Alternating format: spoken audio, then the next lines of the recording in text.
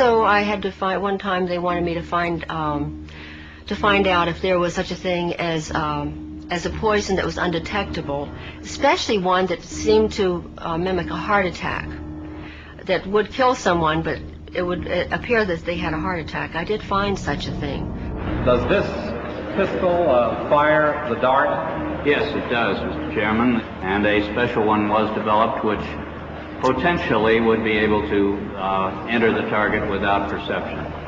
The poison was frozen into some sort of dart, and then it was shot at very high speed into the person, so when it reached the person it would melt inside them, and the only thing would be like one little tiny red dot on their body, which was hard to detect.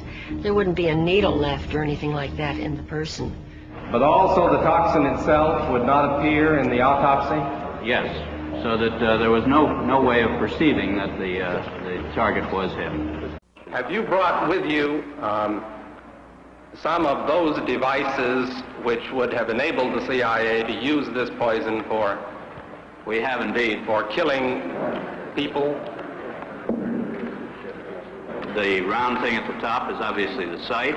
It works by electricity. There's a battery in the handle, and it fires a small dart. And the dart itself, when it strikes the target, does the target know that he's been hit and about to die? A special one was developed which potentially would be able to enter the target without perception. As a murder instrument, that's about as efficient as you can get, isn't it? It is a weapon, a very serious weapon.